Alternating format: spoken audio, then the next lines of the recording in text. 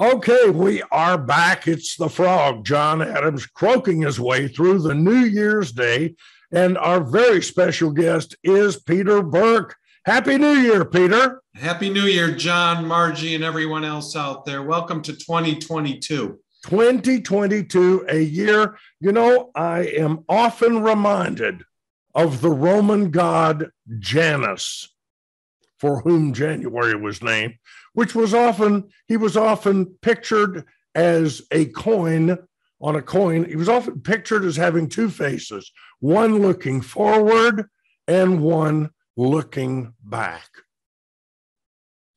And I'm going to ask you to talk to us a little bit about real estate and mortgage rates. And I want you to look back a little bit at 2021, and then I'd like you to look forward a little bit to 2022. Before we do that, though, I do want to remind everyone that they can reach you on New Year's Day, if they need to, at 678-557-9759, or they can just text you and you'll give them a ring back. So I say pick up the phone and start the conversation. But here's my question. What do you think is going to happen with interest rates and prices and so forth?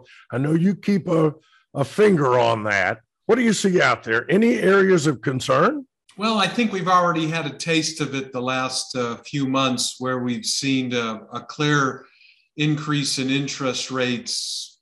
Quarter of a point maybe is the way to look at it, maybe 3/8. And I don't see anything on the short-term horizon that says that will stop. Where it ends, I don't know. I think I saw someone say 3 3/4 is expected by the end of the year, and quite possibly that's right. That would be probably another 0.5 point, 5/8 to get there, and that's entirely possible. Peter, I have a terrible time crying what are admittedly crocodile tears for the people who are going to get a rate of 3 3/4, because when I started in real estate, I was selling new homes in Gwinnett County at 17 3/4% fixed rate mortgage. Actually, they weren't. They were negative AM mortgages, which is even worse.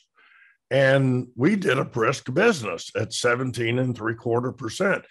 Is 3 3/4 or 4%? That's pretty good, isn't it? John, I've seen them in the last 10 years as 5-6%. So to say we're at 3 3/4 sounds like a relative bargain. Now, I have read that a lot of people who were thinking about refinancing have decided, well, now that rates are slightly up, just a speck, they're not going to bother with it. Is that smart? Well, I think you have to look at what you've got.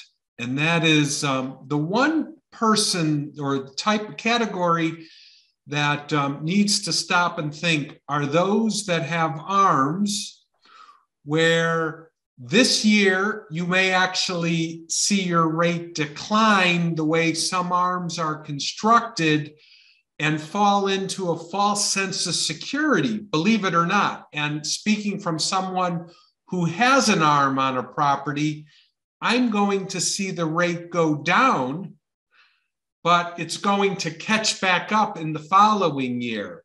That's the one category. If you've got an arm, read your arm adjustment notice or the letters you've been getting, or call me up and we'll calculate what it'll be together.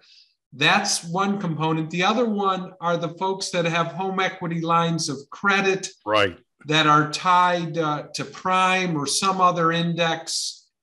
It's obvious those are going up. They're adjustable rates. They adjust as the rate increases. And if you've got a substantial amount out on your line of credit and you don't foresee paying it down, you need to take a breather and look at your whole situation of your first mortgage and second mortgage, and does it make sense to combine the two into another fixed rate loan. All right. Well, and I saw in the Wall Street Journal something I wanted to ask you about because, frankly, and as you know, I think I know everything, but this was something I did not know about. And I said, because Peter knows everything, he will know. There was some big deal about LIBOR, and the person writing the article acted like this was the most important mortgage change in the history of the world. And yeah. I know that LIBOR is the London Interbank Exchange or offering rate. I don't know what that means or why that's important and what happened. Why do we care? You know, I believe it was determined that it wasn't a bona fide rate that could be reliably relied on. So there was a need to switch to a new index. It's been a few years since that topic came up, but it's kind of gone by the wayside. I don't want to say that there was artificial manipulation with it, but I kind of got the impression there was artificial manipulation with that rate for the benefit of those who controlled it or monitored it or established it. I don't know. Well, my guess is, or at least it sounds like, we now have an increased level of transparency. And to that extent, I think that's a good thing. So, and what about, Peter, people that have debt that they would like to consolidate or debt that is adjustable in nature? Somebody's got a car loan that's tied to something, a prime interest rate, or somebody's got credit card debt that they've been carrying and hoping to pay it off, but they haven't gotten around to. Should these people pick up the phone and call you? Yeah, you know, I'm still of the nature of the opinion taking unsecured debt and securing it is a bitter pill to swallow, such as credit card debt. But if there's no alternative to it, at least look at the options of rolling it into your mortgage. Again, some will say it's unsecured and you're now making it secured debt. I agree. But I think you just have to take a serious look at it and determine what's it going to take to get out from under it. But I will go back to the home equity line of credit issue could be something that could adversely affect us. I don't know to the extreme of what lines of credit are out there, but those are ones where you're seeing the increase today. And if you're only making an interest-only payment, it's going to go up. Yeah. And that's something we'd like to avoid if possible. Well, I am just going to encourage everybody, based on this projection, that we may see rates going up 0.5%, maybe. I mean, who knows? Maybe as much as 0.75%. I'm not looking for a big jump in interest rates in 2022. Are you? I don't think it's going to be out of the ordinary. I don't foresee a substantial jump.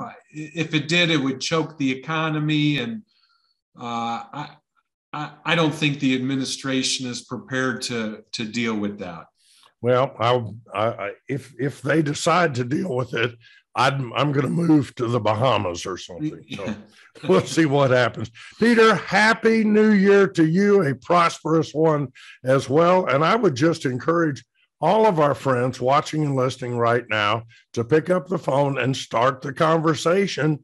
If you have debt or are considering debt in any form related to real estate, call Peter Berk, 678-557-9759. Happy New Year, Peter. Happy New Year, everyone. John, Margie, talk to you next week.